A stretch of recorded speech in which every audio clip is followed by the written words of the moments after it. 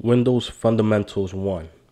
Okay, in part 1 of Windows Fundamental module, we'll start our journey learning about the Windows desktop, the NTFS file system, the UAC, and the control panel, and much more. So here is where you would deploy your machine. I already have my machine deployed.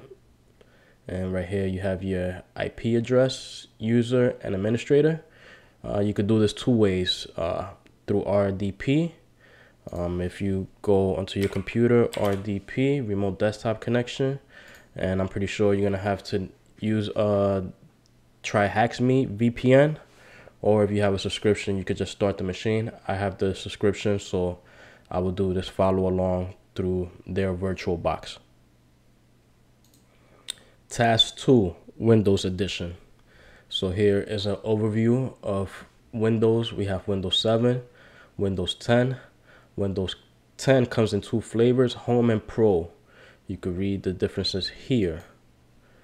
So this is going to be crucial for our question. So update, as of June 2021, Microsoft announced the retirement dates of Windows 10. Okay, so the first question, what encryption can you enable on Pro that you can't enable in Home? I have how we got this answer. What's the device encryption? No, right here, BitLocker encryption. So you see Windows 10 Home doesn't have a check. Windows 10 Pro does.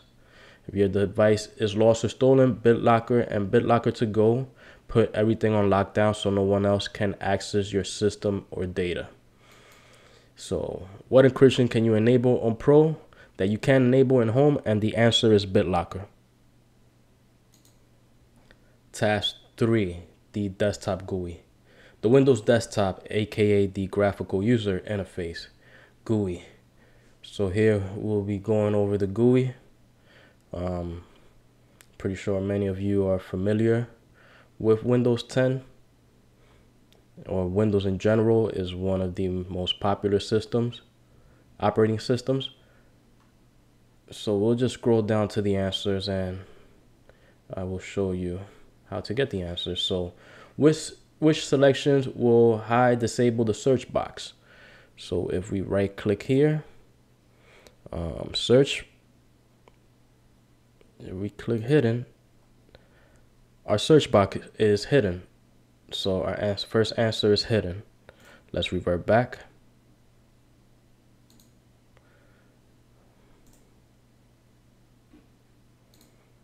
Well, I guess it doesn't want to.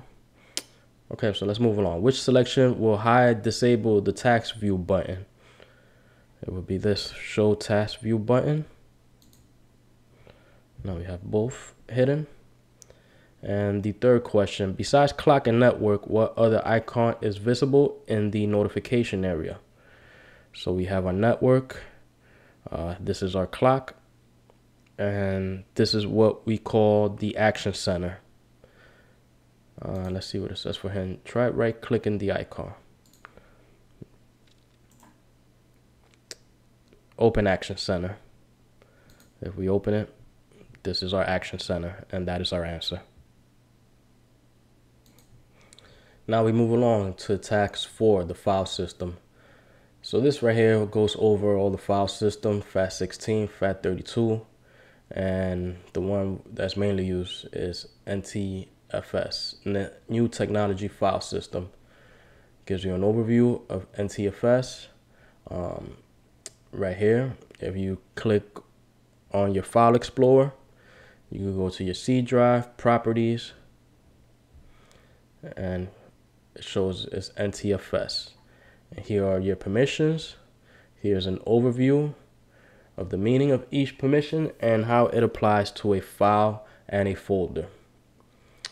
It shows you how to go over the security tab and much more. Okay, so the question is, what is the meaning of NTFS? And as we saw here, NTFS is New Technology File System. You input New Technology File System, and that is your answer. Task 5, the Windows System 32 folder. The Windows folder, C Windows, is traditionally known as the folder which contains the Windows operating system. Right here is important to know this folder doesn't have to reside in the C drive necessarily. It can reside in any other drive and technically can reside in a different folder. Now, let's move here. Even though not discussed yet, the system environment variable for the Windows directory is %win directory short and %. Right here again, it gives you an overview of how to look at the folder. You'll see many files here. All these are important files. It's very critical to try not to modify these if you don't know what you're doing, because you can corrupt your operating system.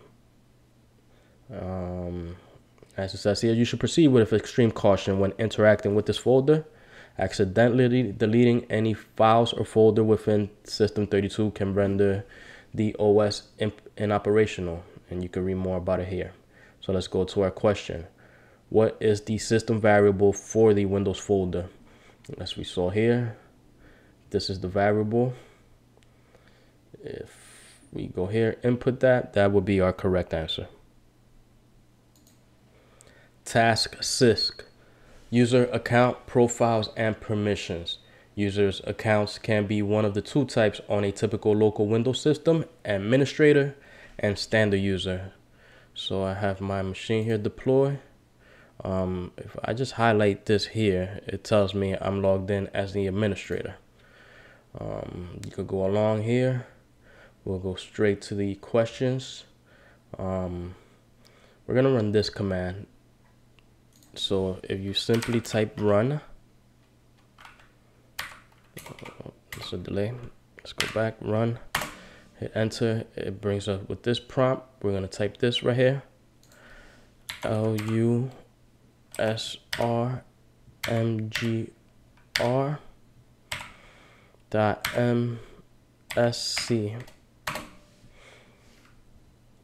Now this brings us to our local users and groups.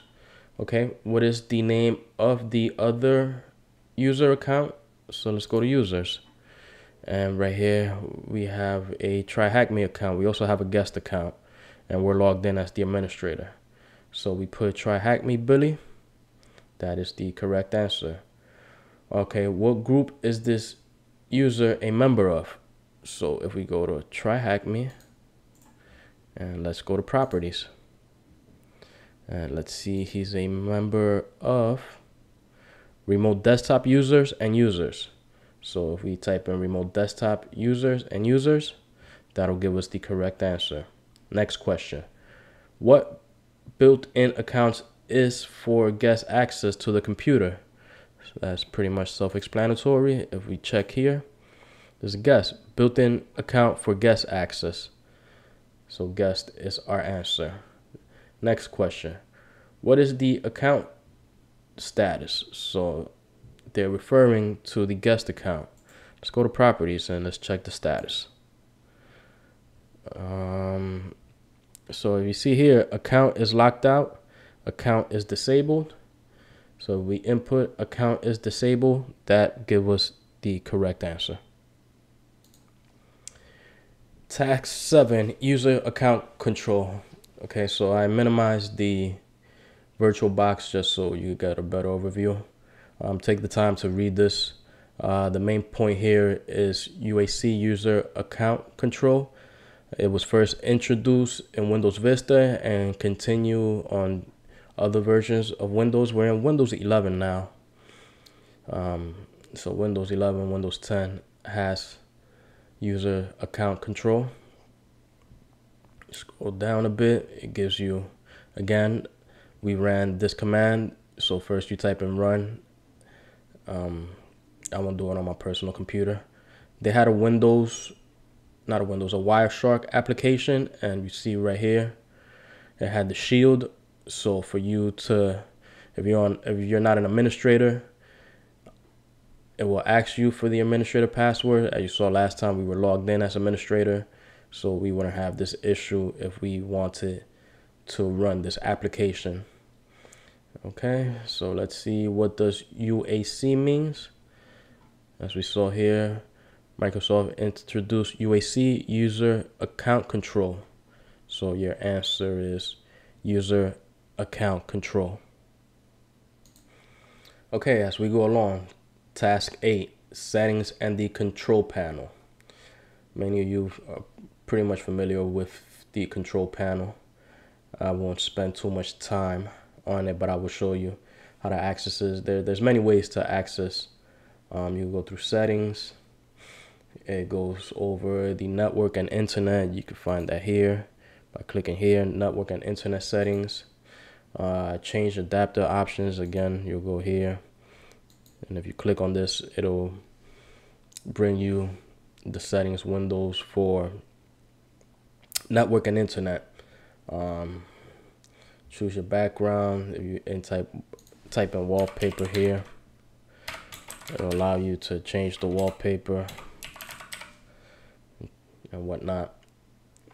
But we'll go straight to the question. Okay, in the control panel, change the view to small icons.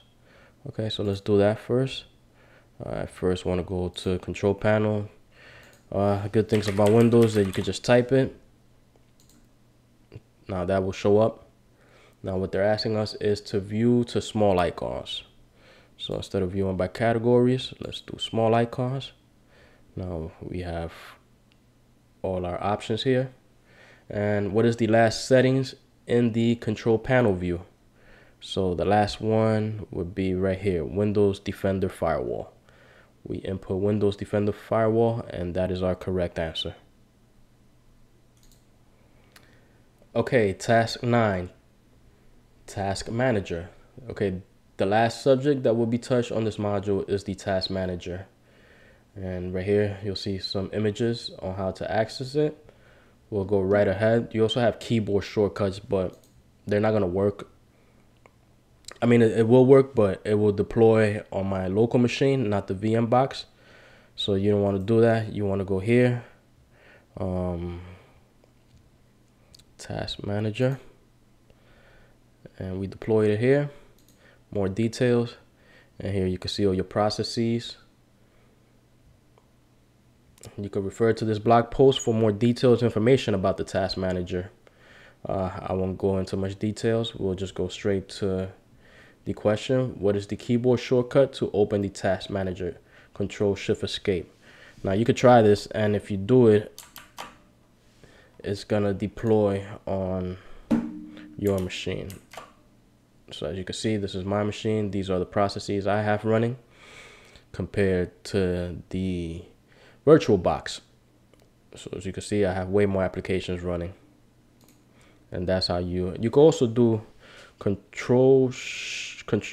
I'll control delete, and that'll pop up and it'll give you the option to deploy the task manager. Task 10, now we come to the conclusion, and it's almost like an overview of what we've done. There's no answer needed here, and once you hit question done, you completed this room. Thank you for watching.